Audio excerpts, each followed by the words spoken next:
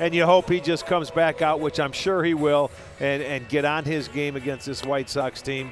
In his career, he owns a 6-2 mark with a 248 over his last 13 starts.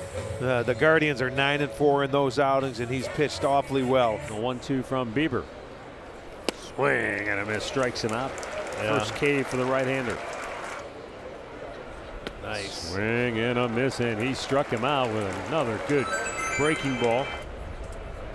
Swing and a miss, and on 3 pitches, Shane Bieber has his 3rd strikeout here today. Whew. Tell you what, there have been a number of times today where he has just overmatched White Sox hitters.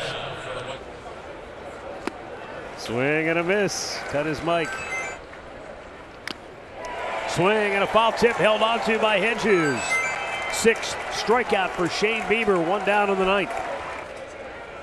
Swing and a miss. Moncada down hacking. 7 Ks for Bieber, 2 down in the 9th. The 0-1. Jimenez. Book it. The first complete game of the year for Cleveland. And no surprise, it's Shane Bieber who authors it.